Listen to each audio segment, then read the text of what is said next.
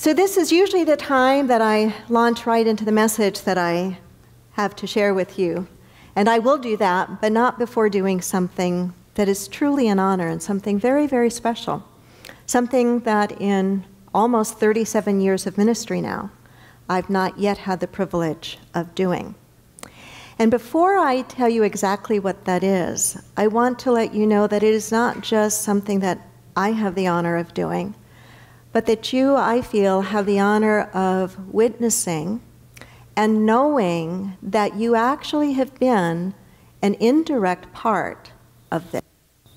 If you have been involved in this community at all, if you have served in any of the many ways that we need volunteer help and support, if you have shared ideas, if you have attended classes, if you financially support this center, then you have actually helped to make happen what is about to happen.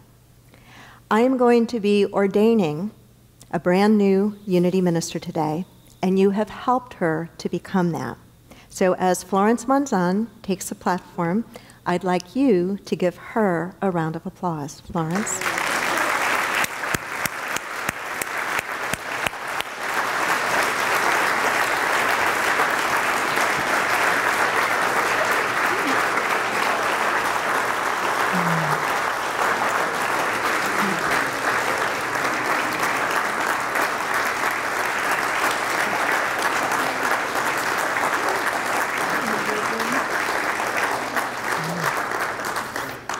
Thank you for that love and that support for Florence. So it was in 1993 that Florence found her way to our church, which was then called the Church of Today, and we were in Mission Valley. And she sat there and was part of our community for 10 years. And during the time of listening to messages and meditating and listening to music and taking lots of classes, something called her into her own realization that she wanted to become a Unity minister. And she began that process, a process that requires an awful lot of study and devotion and inner work and stretching and growing through all sorts of things. She is being ordained today, and I have had the honor not only of being the first Unity church that she attended, her introduction to Unity, but she asked me a number of years ago if I would mentor her, because that was also a part of her training. So what you may not be aware of are all the things that go on in a church between Sunday to Sunday. And one of those things has been, for 3 years, my mentoring Florence, answering whatever questions she had to the best of my ability, and encouraging her in pioneering a work in the Philippines, Unity Philippines Spiritual Center.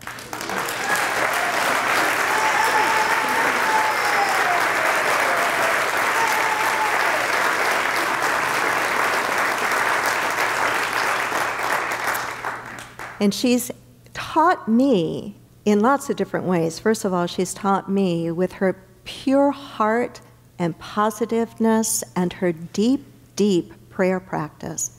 She's also helped me to expand my understanding that things that work in a church in the U.S. don't necessarily work the same way in the Philippines.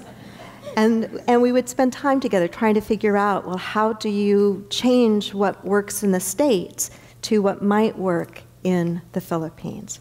And so, Florence, I want to begin the process of ordaining you. Unity Worldwide Ministries, you know, has a code of ethics for our ministers. And it is important that we honor this code inside and outside. And so I have some questions to ask you and some things that I would like you to affirm with me. Florence, do you affirm your responsibility as a minister of Unity Worldwide Ministries? I do so affirm. And I'd like you to affirm with me. Just hold it close. Okay. I know you're excited and nervous, and it's okay. Please affirm with me. I am Unity. Together? I am unity. I affirm my unity with God. Together, I affirm my unity with God. Florence, do you affirm your consecration to God? Do you affirm that you will look to the indwelling Christ as your source? Do you affirm your dedication to the principles of truth to teach and to express? I do so affirm. Please repeat after me. I affirm my unity with myself. Together, I affirm my unity with myself. Florence, do you affirm your belief in the power of prayer by praying regularly? Do you recognize that you teach more by what you are than by what you say? Do you affirm your integrity as a minister by high ethical and moral behavior? Do you affirm that should you experience a personal crisis which could affect your ministry, you shall inform and cooperate with Unity Worldwide Ministries? I do so affirm. And please repeat after me. I affirm my unity with all ministers. Together, I affirm my unity with all ministers.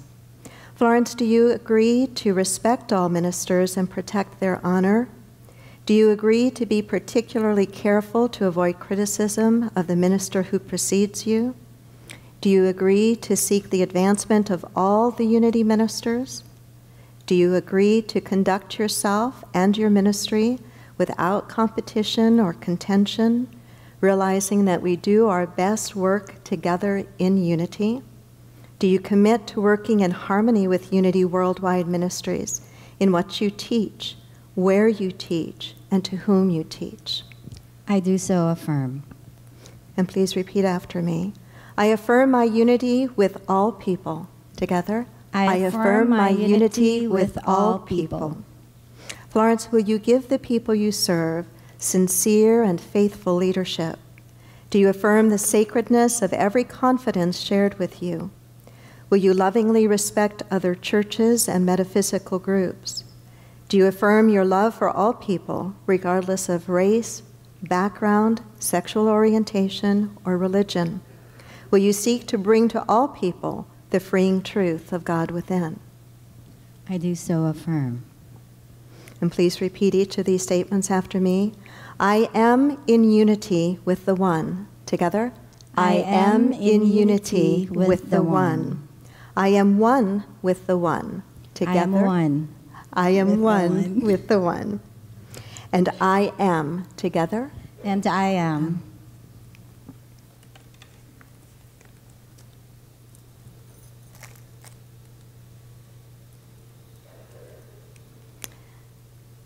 Florence, I want to anoint you with a chakra Ayurvedic essential oil, and it is associated with the heart chakra. And though we have 7 chakras, and each of them is important and special, and when we work with the chakras, we always ask that they are all open and in balance. But knowing you as I know you and knowing your deep and beautiful heart, I want to anoint you with the oil associated with the heart, that your words may always come from your heart, that how you look out upon your congregation and the work you're called to do comes from your heart, that you're able to listen both to the voice of God within and to the guidance of those around you from the heart, that your hands move and serve from the heart, and that you think with the wisdom of the heart.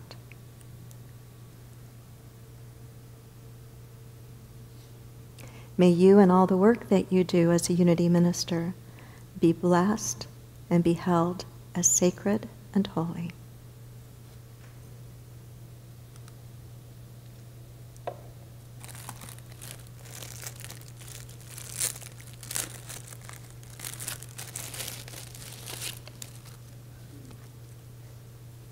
And it is my privilege to place this interfaith stole upon you.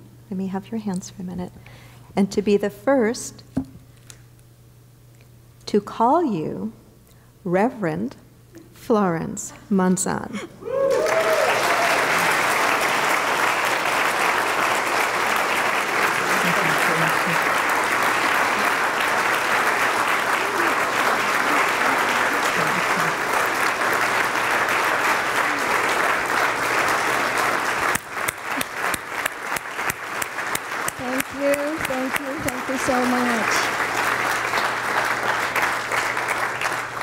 Thank you so much. 23 years ago, I stepped into the Church of Today with Wendy as the minister, and I didn't have a clue what unity is about. After the meditation, I was hooked. And 10 years after, I sat way at the back, because shortly after the first time that I attended Unity in Mission Valley, they moved to this beautiful place. And I would sit in the back and, like a baby, was a sponge, just listening and taking in what Wendy always said week after week. And I realized that when I was a Catholic, and I grew up Catholic, God loved me so much. And then I was a Lutheran for 2 years, and God loved me so much. And then I became a born-again Christian for 3 years, and God loved me so much. And I must be really searching, because then I found unity. And then I realized how much I love God so much. So thank you so much, Reverend Wendy, for opening the way. Thank you, thank you. Who would have thought I would be here? You're welcome. It has been a wonderful, delightful joyride. And thank you so much to my husband, who's always been there every step of the way. Robert? Thank you, Dad. Thank you so much. And all my friends here who have shared the journey with me, whether they know it or not. Thank you. Bless you, Florence. Reverend Florence. All righty. Thank